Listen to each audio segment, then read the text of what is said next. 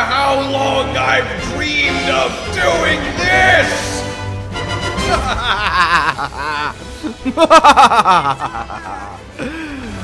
Basil.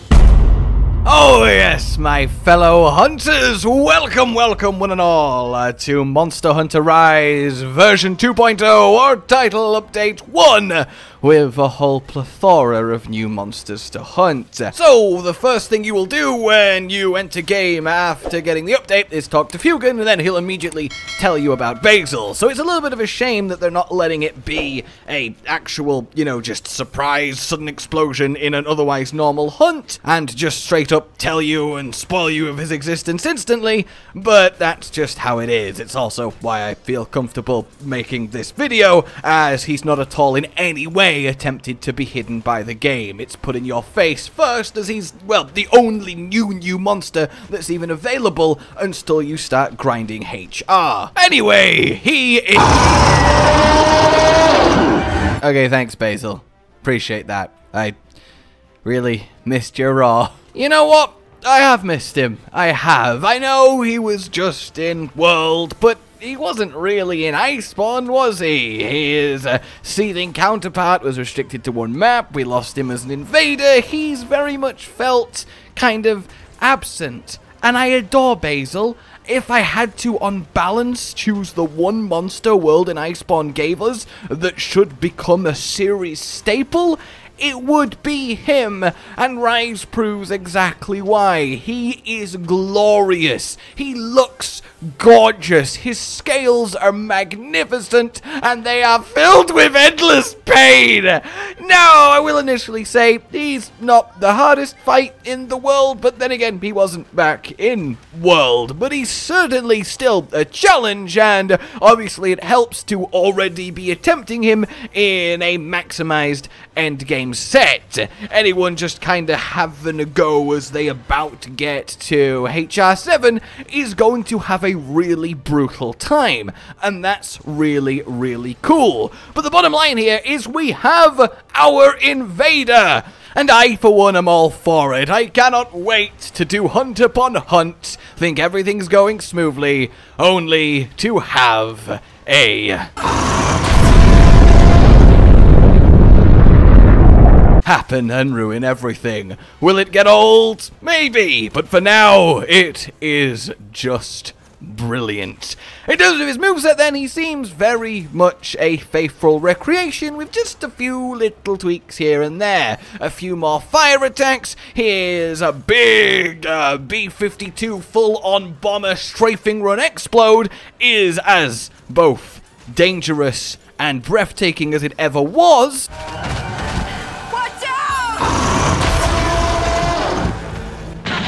And he recovers from it a lot faster now, and indeed he does everything a lot faster, which makes sense, because he was very slow and lumbering, and with our wirebug shenanigans, we kind of danced around him all day, so he's very much got some upgrades. And seriously, I just need to mention it again, he looks so good!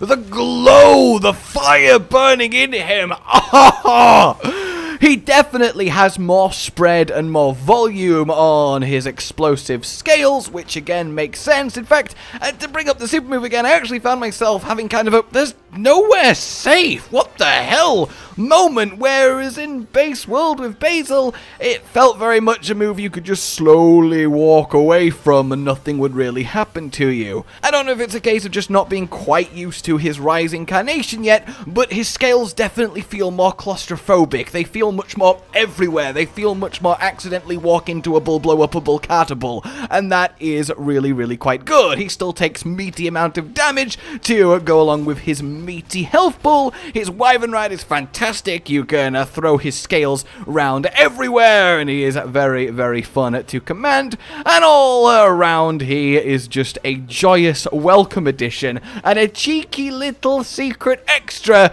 that's been packed into this already packed update.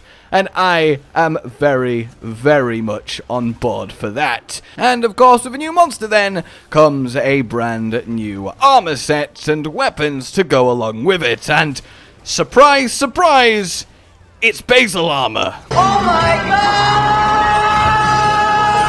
god! So, looks aside, does it actually function any good?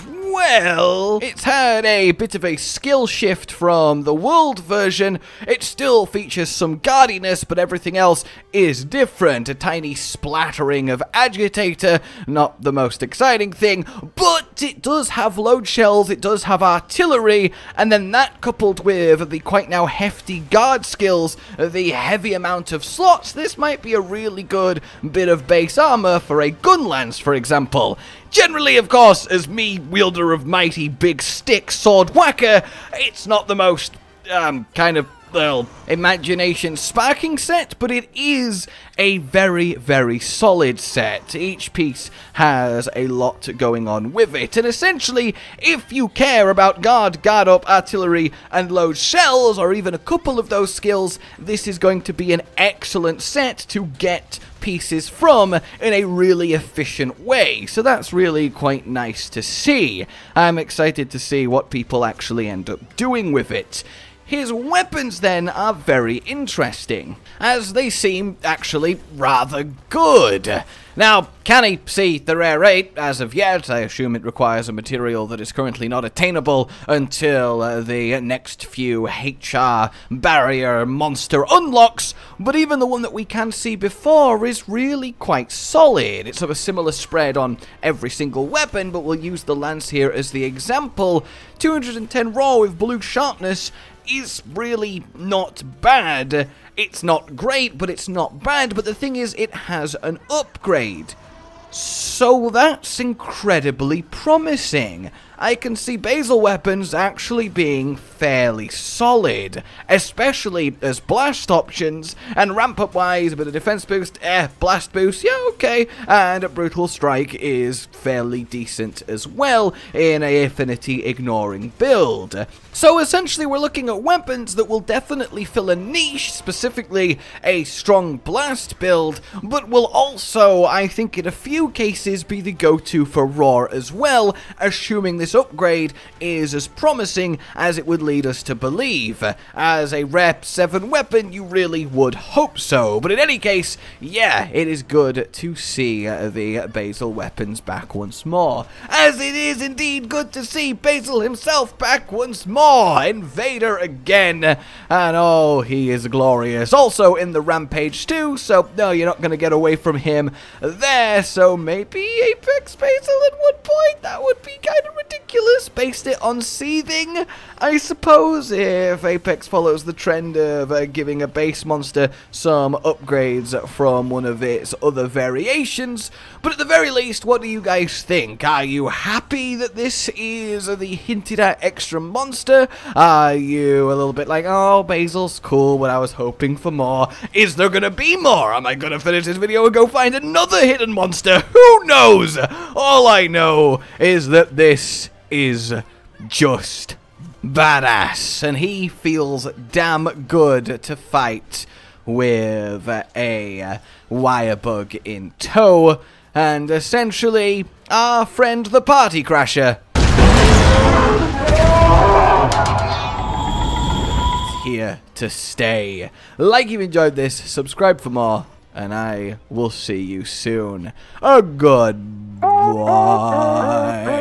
Josh, Cotton, and Hollow with the videos, dropping the humor like a hammer on your tippy toes, bringing entertainment on a daily arrangement to take our insanity and turn it into entertainment. Yes, I said entertainment twice, to reiterate that it is nice to look into your faces on a mostly daily basis when you let us in your homes to make the whole world a stage.